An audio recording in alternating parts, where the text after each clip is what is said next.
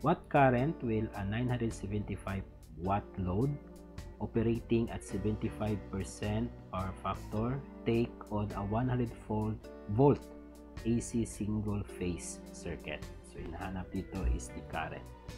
Okay, so is it 11, 12, 13, or 14 amperes?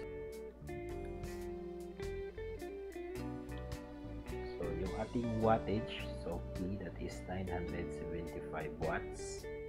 Habang yung power factor natin is 75% or 0.75, no?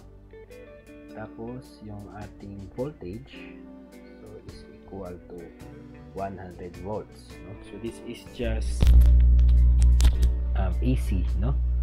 AC single phase lang kasi ito AC single phase circuit.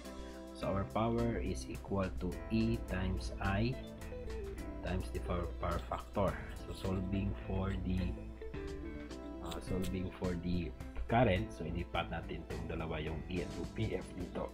So we'll have P over E times the power factor, so is equal to the current.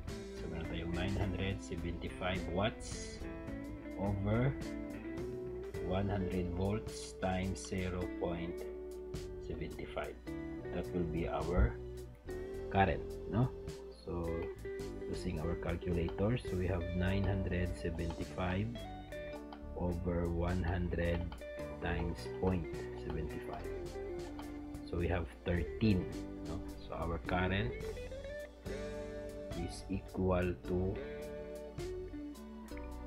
13 amperes, which is letter C, no? Letter